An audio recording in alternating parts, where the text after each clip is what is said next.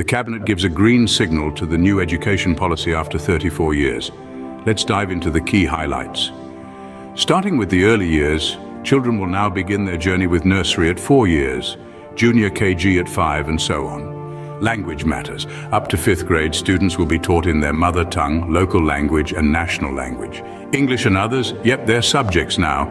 Say goodbye to 10th board exams. Now, only the 12th board exam is mandatory, bringing a breath of fresh air for students. Enter the semester system.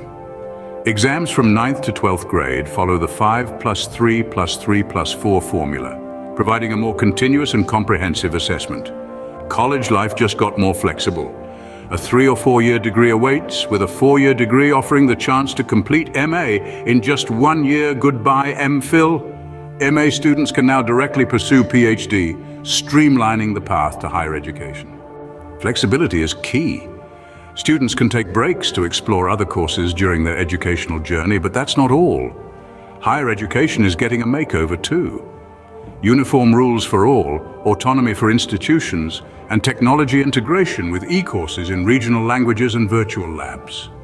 Here, examinations are designed to assess a student's grasp of language and their ability to understand and interpret information. Introducing the National Educational Scientific Forum, NETF, for fostering educational and scientific excellence. Exciting times ahead. The new education policy aims for inclusivity, flexibility, and excellence. Subscribe for more updates as we navigate this transformative journey together. Don't forget to like, subscribe, and hit the bell for the latest educational updates. Until next time, happy learning.